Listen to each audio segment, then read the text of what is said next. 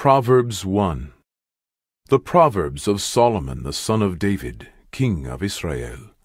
To know wisdom and instruction, to perceive the words of understanding, to receive the instruction of wisdom, justice, and judgment, and equity, to give subtlety to the simple, to the young man knowledge and discretion. A wise man will hear, and will increase learning, and a man of understanding shall attain unto wise counsels. To understand a proverb, and the interpretation, the words of the wise, and their dark sayings. The fear of the Lord is the beginning of knowledge, but fools despise wisdom and instruction. My son, hear the instruction of thy father, and forsake not the law of thy mother. For they shall be an ornament of grace unto thy head, and chains about thy neck. My son, if sinners entice thee, consent thou not. If they say, Come with us, let us lay wait for blood. Let us lurk privily for the innocent without cause. Let us swallow them up alive as the grave, and whole as those that go down into the pit. We shall find all precious substance. We shall fill our houses with spoil. Cast in thy lot among us. Let us all have one purse.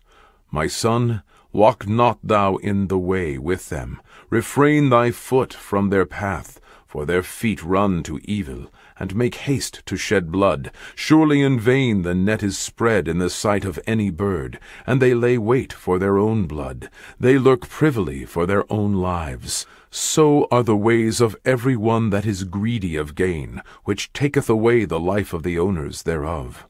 Wisdom crieth out, she uttereth her voice in the streets. She crieth in the chief place of concourse, in the openings of the gates. In the city she uttereth her words, saying, How long, ye simple ones, will ye love simplicity? And the scorners delight in their scorning, and fools hate knowledge. Turn you at my reproof. Behold, I will pour out my spirit unto you. I will make known my words unto you, because I have called, and ye refused. I have stretched out my hand, and no man regarded. But ye have set at naught all my counsel, and would none of my reproof. I also will laugh at your calamity.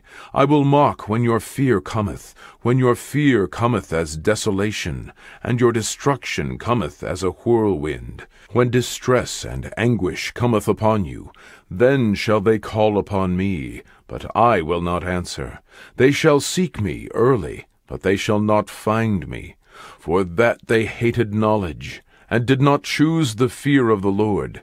They would none of my counsel. They despised all my reproof. Therefore shall they eat of the fruit of their own way, and be filled with their own devices. For the turning away of the simple shall slay them, and the prosperity of fools shall destroy them.